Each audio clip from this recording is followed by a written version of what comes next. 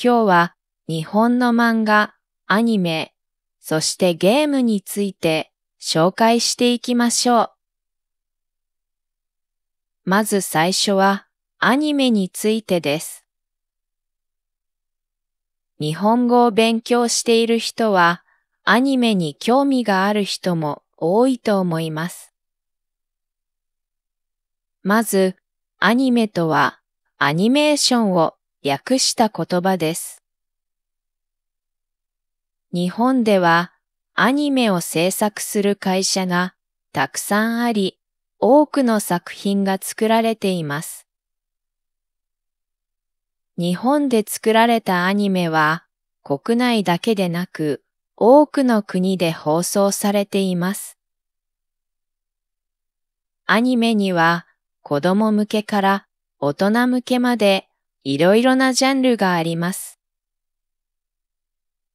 例えば、ファンタジーアニメ、日常アニメ、スポーツアニメなどがありますが、これ以外にもたくさんのジャンルがあります。アニメというのは基本的に原作があります。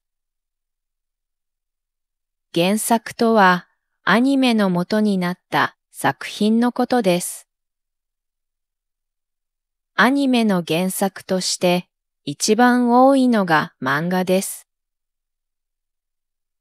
まずは漫画で人気になってからアニメが作られるという流れが多いです。実際のところ、ある程度人気のある漫画はアニメ化されることがほとんどです。また、漫画以外にも小説やゲームを原作にしてアニメが作られることもあります。アニメは日本の文化に大きな影響を与えています。かつての日本ではアニメはごく一部の人が見るものでした。しかし今では子供から大人まで幅広い世代がアニメを楽しんでいます。アニメは専門の制作会社によって作られています。アニメの制作には多くの工程があり、たくさんの人が関わっています。アニメの中でも重要なのが声優です。声優はキャラクターの声を演じている人です。ほとんどの場合、キャラクター一人につき一人の声優がいます。そのため、登場人物が多いアニメでは、たくさんの声優が必要になります。声優は日本でとても人気のある職業です。しかし、声優になるのはかなり難しいと言われています。声を使う仕事なので、美しい声や特徴的な声を持つ人しか声優になることはできません。日本では声優になるための専門学校があり、多くの人が声優を目指しています。次に、アニメを見る方法についてお話しします。アニメを見る方法はいろいろありますが、主に2種類です。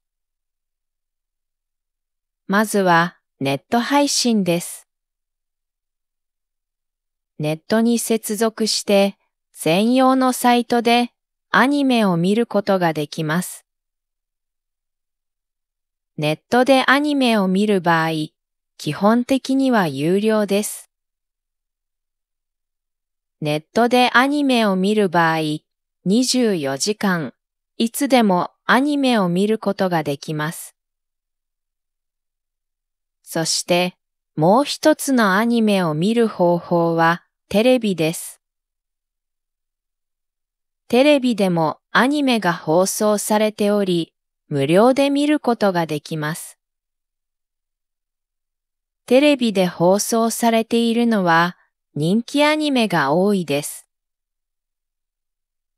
特に土日の夕方は有名なアニメが放送されています。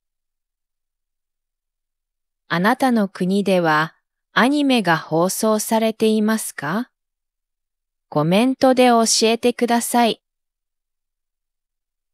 そして、アニメといえばアニメソングも忘れてはいけません。アニメソングは、アニメのオープニングやエンディングに使われる曲のことです。アニメソングには、テンポの速いものやかっこいいものが多く、特に若者に人気があります。アニメではいろいろな商品が発売されることもあります。例えば、登場人物のフィギュアやクッションなどがあります。これらのアニメグッズを集めることが趣味の人もいます。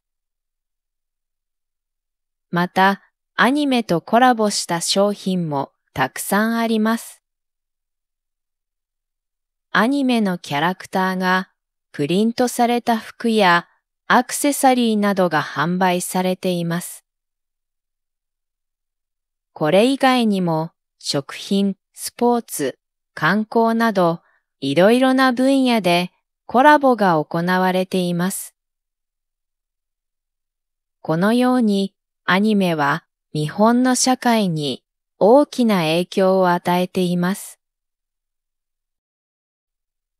それでは次は漫画についてです。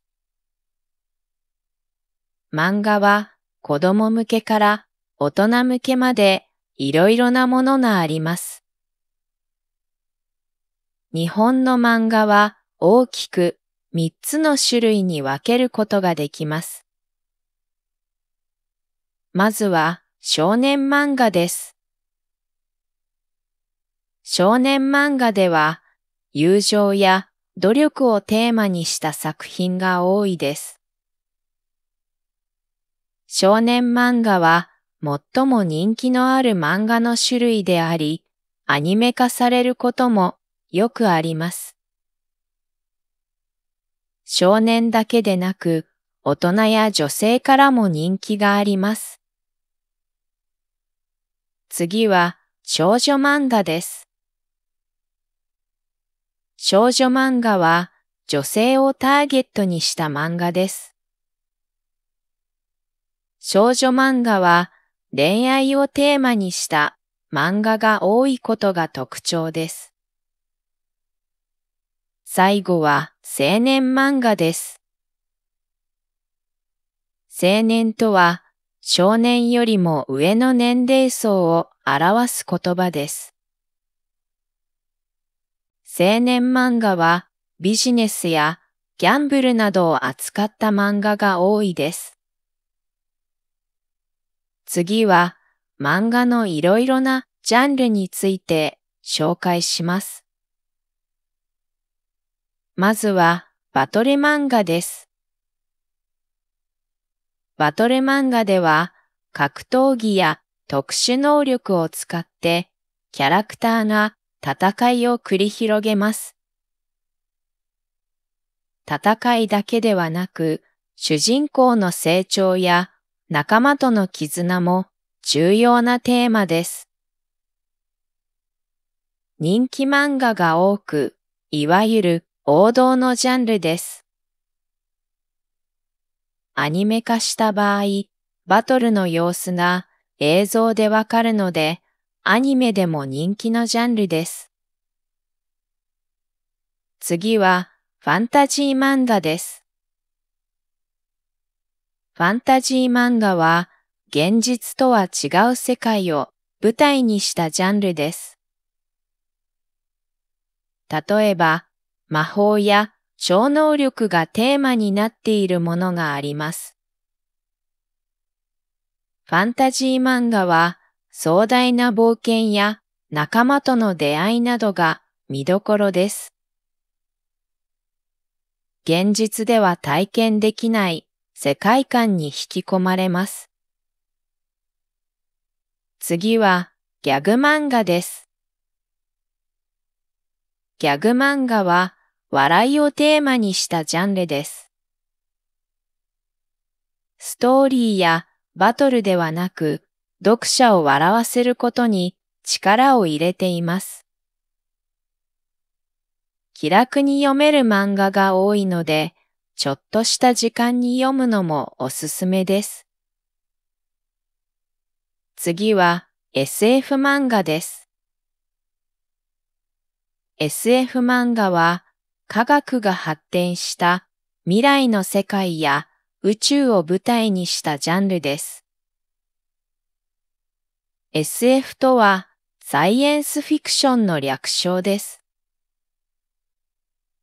SF 漫画ではテクノロジーのいい面だけでなく悪い面も描かれることがあります。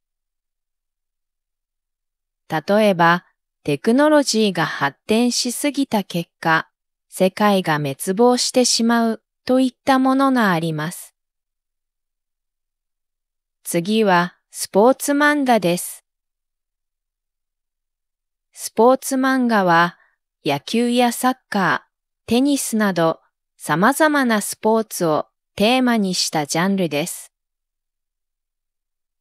スポーツ漫画では選手たちの成長、チームメイトとの絆、ライバルとの競争などが重要なテーマとなります。スポーツ漫画は日本のスポーツにも影響を与えています。例えば、サッカー漫画を読んでサッカーを始める人もいます。スポーツ漫画では野球やサッカーなど日本でメジャーなスポーツが多いです。次はミステリー漫画です。ミステリー漫画は事件や謎を解明していくジャンルです。特に考えることが好きな人にはおすすめのジャンルです。また、謎解きの面白さだけでなく、犯人の心理や動機を知って考えさせられる漫画も多いです。次はグルメ漫画です。グルメ漫画は食べ物をテーマにしたジャンルです。料理の作り方や食材の魅力などが描かれます。グルメ漫画の見どころは美味しそうな食べ物です。また、料理の専門知識やレシピが紹介されることもあります。そのため、漫画を読むだけで料理に詳しくなることができます。最後は恋愛漫画です。恋愛漫画は男女の恋愛を中心にしたジャンルです。切ない片思い、三角関係など様々な恋愛模様が繰り広げられます。恋愛漫画では登場人物たちの心理描写が重要視されています。すれ違いの切なさ、告白のシーンなど、読者は登場人物に感情移入することができます。以上が漫画の主なジャンルです。これら以外にもいろいろなジャンルがあり、複数のジャンルを組み合わせた漫画もあります。ジャンルを組み合わせることで斬新な漫画が生まれることもあります。次に漫画を読む方法についてです。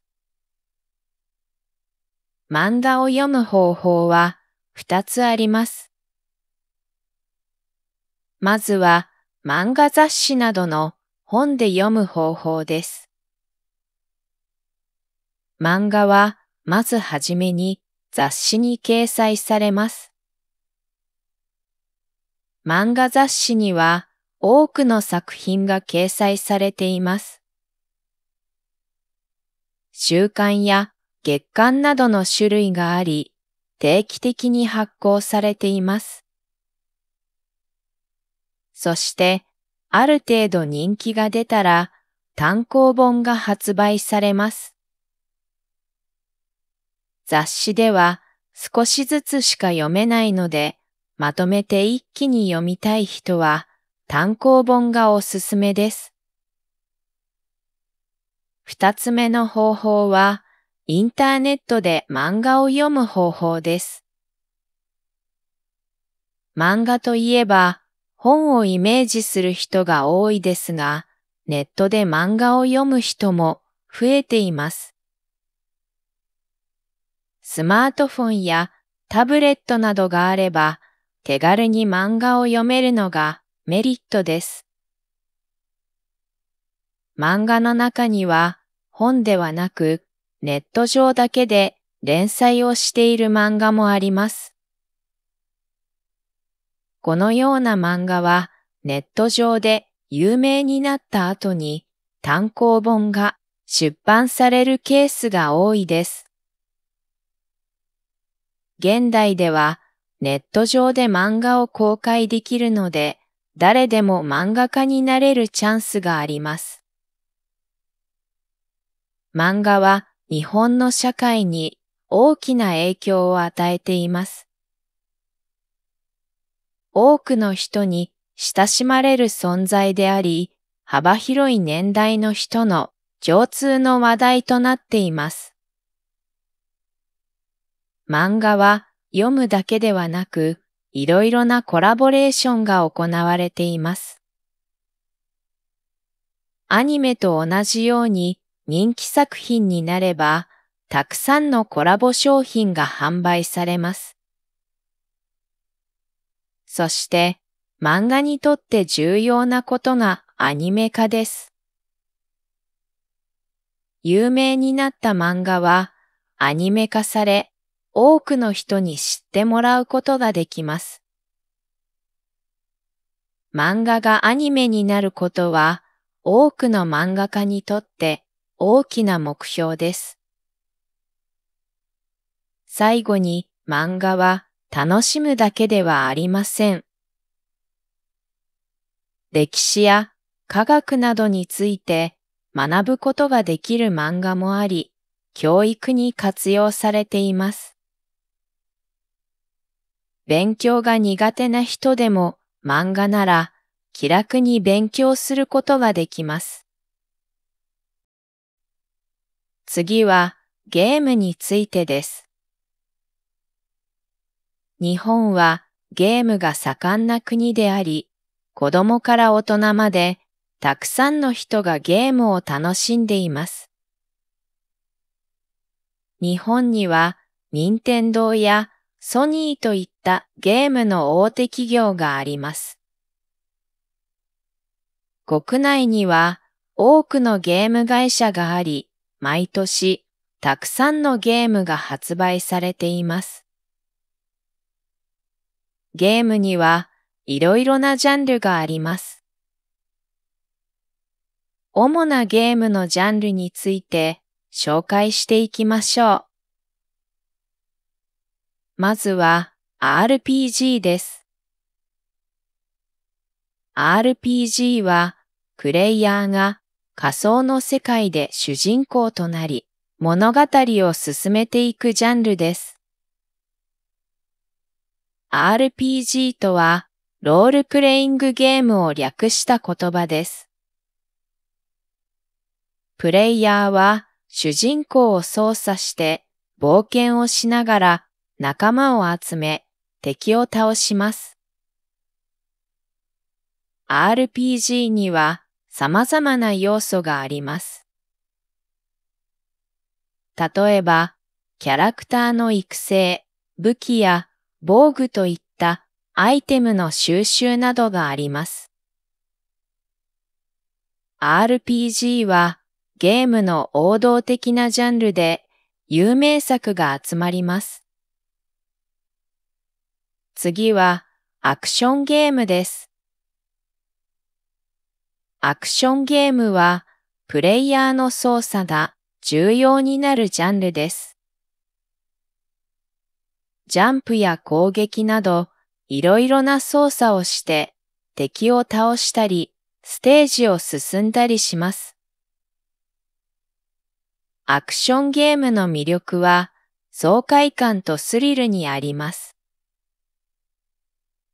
また、アクションゲームの醍醐味としてボスキャラクターとの戦いがあります。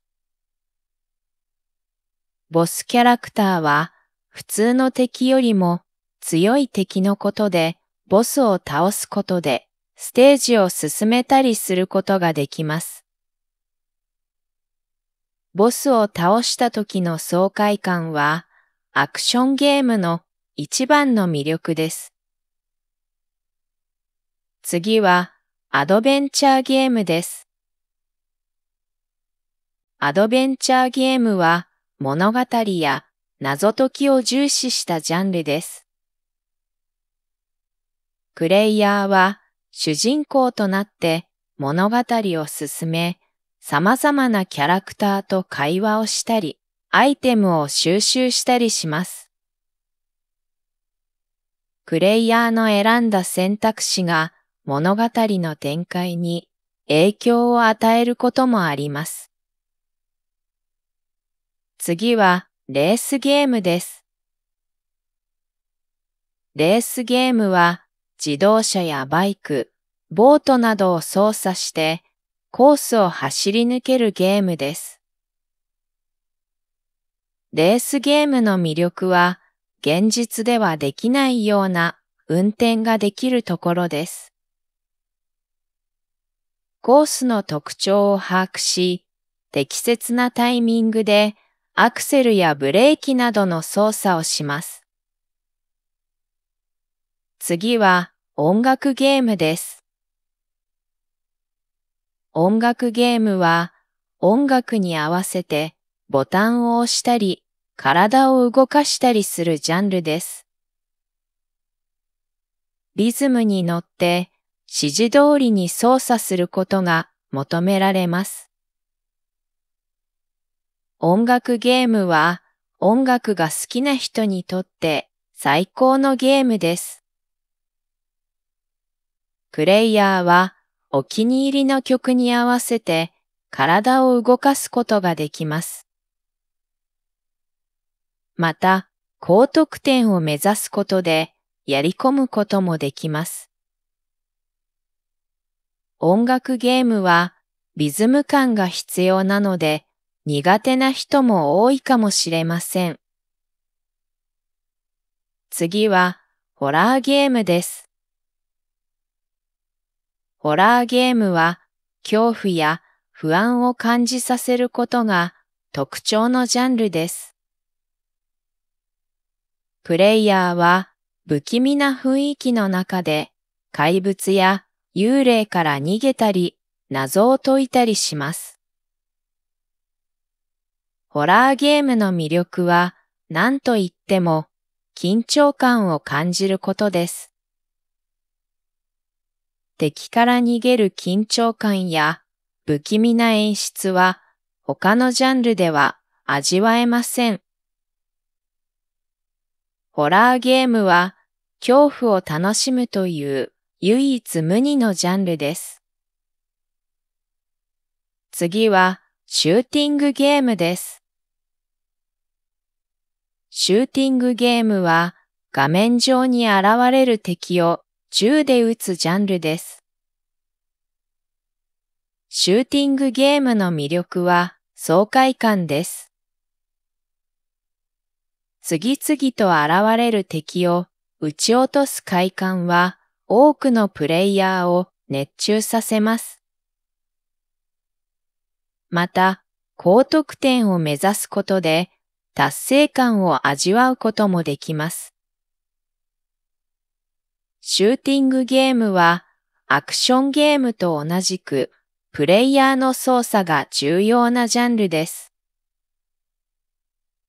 次はシミュレーションゲームです。シミュレーションゲームは現実世界を再現できるゲームです。例えば、都市開発や農場経営などいろいろな種類のゲームがあります。考えてプレイする必要があるので、アクションゲームとは正反対のジャンルです。以上がゲームの主なジャンルです。また、近年ではオンラインゲームも人気です。オンラインゲームはインターネットを使用したゲームで他のプレイヤーと一緒にゲームをすることができます。オンラインゲームではゲームをプレイするだけでなく他のプレイヤーとの交流が魅力です。オンラインゲームを通じて友達になったり恋人になったりすることもできます。このようにオンラインゲームは世界中の人とつながることができる面白いゲームです。ゲームは様々な分野とコラボレーションを行っています。アニメや漫画の人気作品を原作としたゲームが数多く制作されています。ゲームをテーマにしたテーマパークや大規模なイベントの開催などもあります。また、最近では e スポーツが注目を集めています。e スポーツとはゲームを使ったスポーツ競技のことです。e スポーツで生活をするプロの選手も存在しています。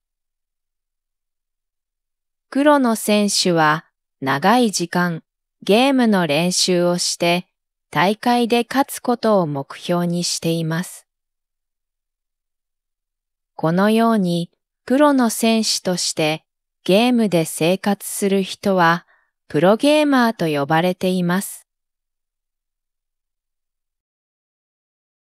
動画を見てくれてありがとうございました。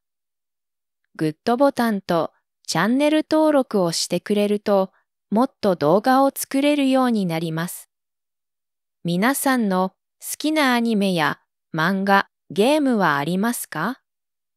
ぜひコメントで教えてくださいね。今日は日本の漫画、アニメ、そしてゲームについて紹介していきましょう。まず最初はアニメについてです。日本語を勉強している人はアニメに興味がある人も多いと思います。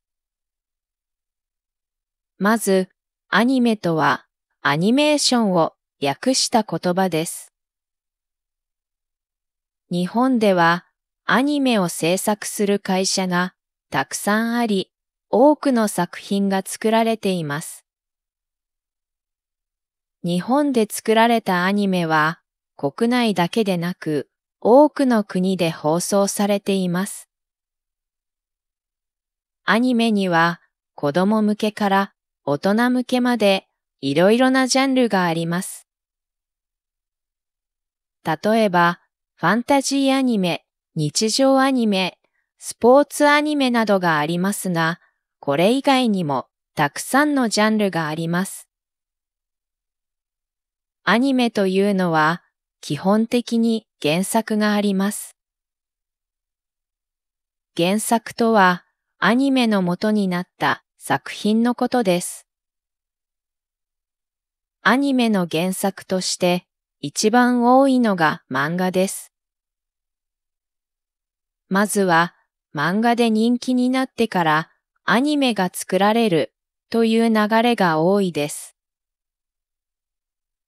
実際のところ、ある程度人気のある漫画はアニメ化されることがほとんどです。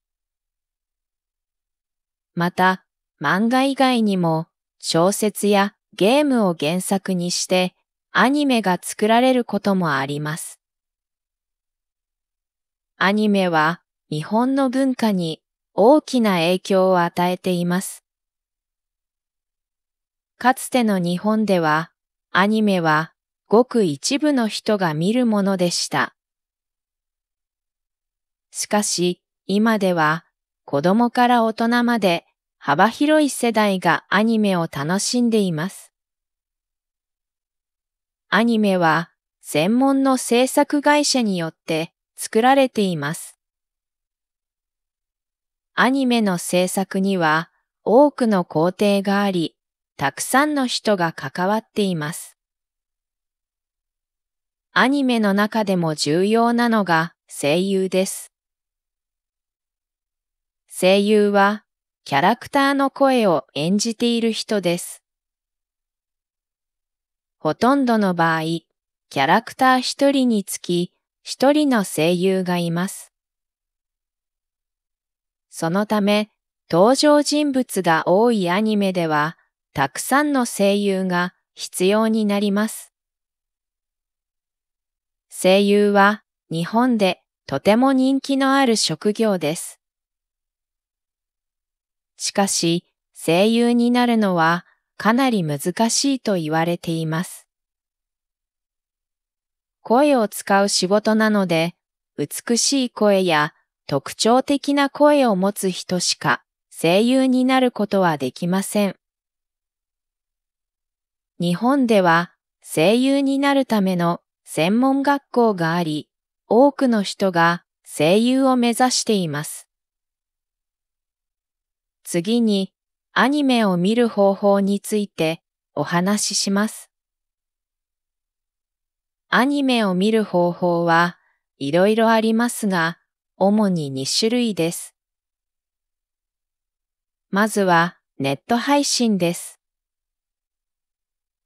ネットに接続して専用のサイトでアニメを見ることができます。ネットでアニメを見る場合、基本的には有料です。ネットでアニメを見る場合、24時間、いつでもアニメを見ることができます。そして、もう一つのアニメを見る方法はテレビです。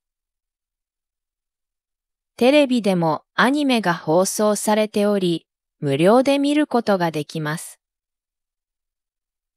テレビで放送されているのは人気アニメが多いです。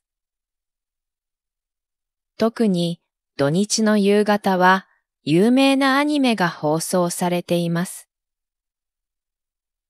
あなたの国ではアニメが放送されていますか？コメントで教えてください。そして、アニメといえばアニメソングも忘れてはいけません。アニメソングはアニメのオープニングやエンディングに使われる曲のことです。アニメソングにはテンポの速いものやかっこいいものが多く、特に若者に人気があります。アニメではいろいろな商品が発売されることもあります。例えば、登場人物のフィギュアやクッションなどがあります。これらのアニメグッズを集めることが趣味の人もいます。また、アニメとコラボした商品もたくさんあります。アニメのキャラクターがプリントされた服やアクセサリーなどが販売されています。これ以外にも食品、スポーツ、観光などいろいろな分野でコラボが行われています。このようにアニメは日本の社会に大きな影響を与えています。それでは、次は漫画についてです。漫画は子供向けから大人向けまでいろいろなものがあります。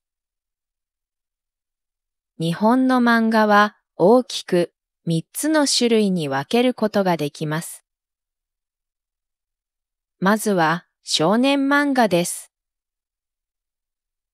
少年漫画では友情や努力をテーマにした作品が多いです。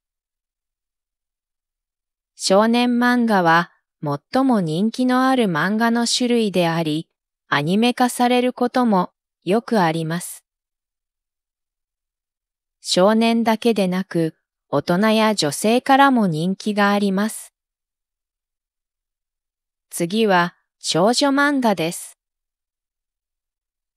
少女漫画は女性をターゲットにした漫画です。少女漫画は恋愛をテーマにした漫画が多いことが特徴です。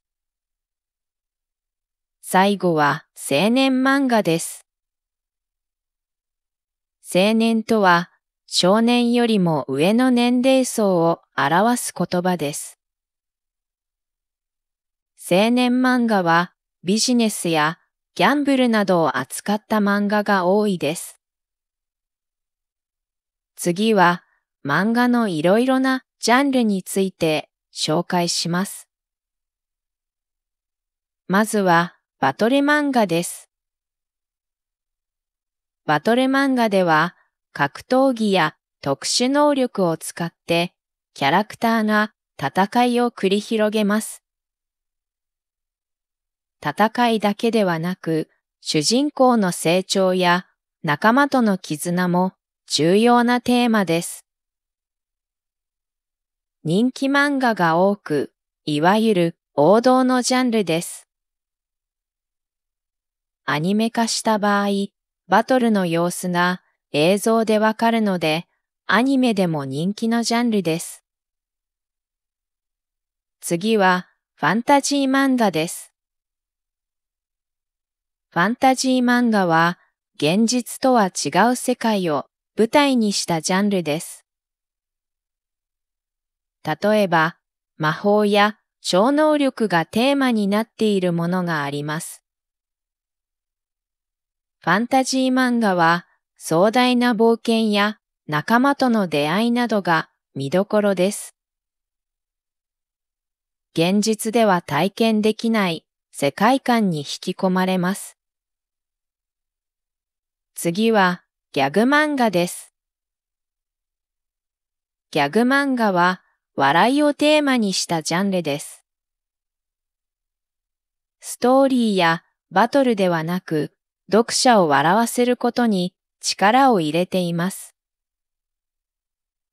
気楽に読める漫画が多いので、ちょっとした時間に読むのもおすすめです。次は SF 漫画です。SF 漫画は科学が発展した未来の世界や宇宙を舞台にしたジャンルです。SF とはサイエンスフィクションの略称です。SF 漫画ではテクノロジーのいい面だけでなく悪い面も描かれることがあります。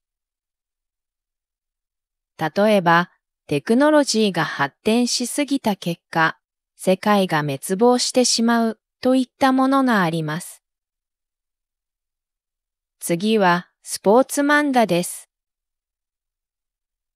スポーツ漫画は野球やサッカー、テニスなど様々なスポーツをテーマにしたジャンルです。スポーツ漫画では選手たちの成長、チームメイトとの絆、ライバルとの競争などが重要なテーマとなります。スポーツ漫画は日本のスポーツにも影響を与えています。例えば、サッカー漫画を読んでサッカーを始める人もいます。スポーツ漫画では野球やサッカーなど日本でメジャーなスポーツが多いです。次はミステリー漫画です。ミステリー漫画は事件や謎を解明していくジャンルです。特に考えることが好きな人にはおすすめのジャンルです。また、謎解きの面白さだけでなく、犯人の心理や動機を知って考えさせられる漫画も多いです。次はグルメ漫画です。グルメ漫画は食べ物をテーマにしたジャンルです。料理の作り方や食材の魅力などが描かれます。グルメ漫画の見どころは美味しそうな食べ物です。また、料理の専門知識やレシピが紹介されることもあります。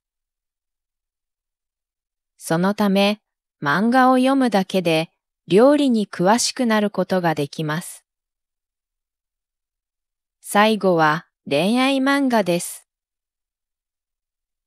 恋愛漫画は男女の恋愛を中心にしたジャンルです。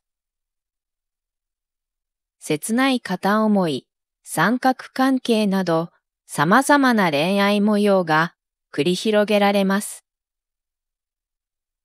恋愛漫画では登場人物たちの心理描写が重要視されています。すれ違いの切なさ、告白のシーンなど、読者は登場人物に感情移入することができます。以上が漫画の主なジャンルです。これら以外にもいろいろなジャンルがあり、複数のジャンルを組み合わせた漫画もあります。ジャンルを組み合わせることで斬新な漫画が生まれることもあります。次に漫画を読む方法についてです。漫画を読む方法は2つあります。まずは漫画雑誌などの本で読む方法です。漫画はまずはじめに雑誌に掲載されます。漫画雑誌には多くの作品が掲載されています。週刊や月刊などの種類があり、定期的に発行されています。そして、ある程度人気が出たら、単行本が発売されます。雑誌では少しずつしか読めないので、まとめて一気に読みたい人は、単行本がおすすめです。二つ目の方法は、インターネットで漫画を読む方法です。漫画といえば、本をイメージする人が多いですが、ネットで漫画を読む人も増えています。スマートフォンやタブレットなどがあれば、手軽に漫画を読めるのがメリットです。漫画の中には本ではなくネット上だけで連載をしている漫画もあります。このような漫画はネット上で有名になった後に単行本が出版されるケースが多いです。現代ではネット上で漫画を公開できるので誰でも漫画家になれるチャンスがあります。漫画は日本の社会に大きな影響を与えています。多くの人に親しまれる存在であり、幅広い年代の人の共通の話題となっています。漫画は読むだけではなく、いろいろなコラボレーションが行われています。アニメと同じように人気作品になれば、たくさんのコラボ商品が販売されます。そして、漫画にとって重要なことがアニメ化です。有名になった漫画はアニメ化され、多くの人に知ってもらうことができます。漫画がアニメになることは、多くの漫画家にとって大きな目標です。最後に漫画は楽しむだけではありません。歴史や科学などについて学ぶことができる漫画もあり、教育に活用されています。勉強が苦手な人でも漫画なら気楽に勉強することができます。次はゲームについてです。日本はゲームが盛んな国であり、子供から大人までたくさんの人がゲームを楽しんでいます。日本には任天堂やソニーといったゲームの大手企業があります。国内には多くのゲーム会社があり、毎年たくさんのゲームが発売されています。ゲームにはいろいろなジャンルがあります。主なゲームのジャンルについて紹介していきましょう。まずは RPG です。RPG はプレイヤーが仮想の世界で主人公となり物語を進めていくジャンルです。RPG とはロールプレイングゲームを略した言葉です。プレイヤーは主人公を操作して冒険をしながら仲間を集め敵を倒します。RPG には様々な要素があります。例えば、キャラクターの育成、武器や防具といったアイテムの収集などがあります。RPG はゲームの王道的なジャンルで有名作が集まります。次はアクションゲームです。アクションゲームはプレイヤーの操作が重要になるジャンルです。ジャンプや攻撃などいろいろな操作をして敵を倒したりステージを進んだりします。アクションゲームの魅力は爽快感とスリルにあります。また、アクションゲームの醍醐味としてボスキャラクターとの戦いがあります。ボスキャラクターは普通の敵よりも強い敵のことでボスを倒すことでステージを進めたりすることができます。ボスを倒した時の爽快感はアクションゲームの一番の魅力です。次はアドベンチャーゲームです。アドベンチャーゲームは物語や謎解きを重視したジャンルです。プレイヤーは主人公となって物語を進め、様々なキャラクターと会話をしたり、アイテムを収集したりします。プレイヤーの選んだ選択肢が物語の展開に影響を与えることもあります。次はレースゲームです。レースゲームは自動車やバイク、ボートなどを操作してコースを走り抜けるゲームです。レースゲームの魅力は現実ではできないような運転ができるところです。コースの特徴を把握し、適切なタイミングでアクセルやブレーキなどの操作をします。次は音楽ゲームです。音楽ゲームは音楽に合わせてボタンを押したり体を動かしたりするジャンルです。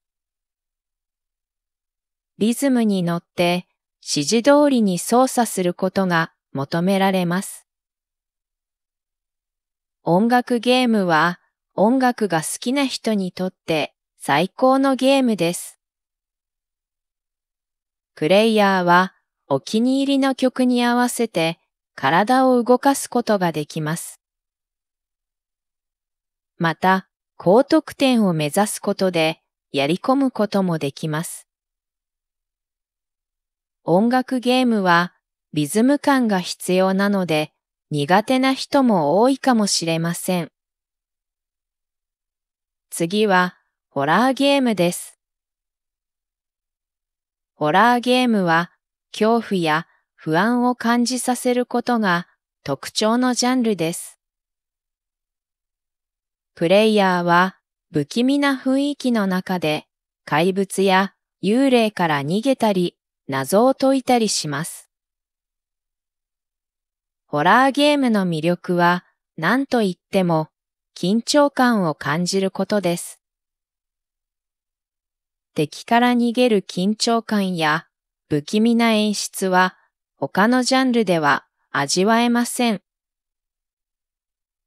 ホラーゲームは恐怖を楽しむという唯一無二のジャンルです。次はシューティングゲームです。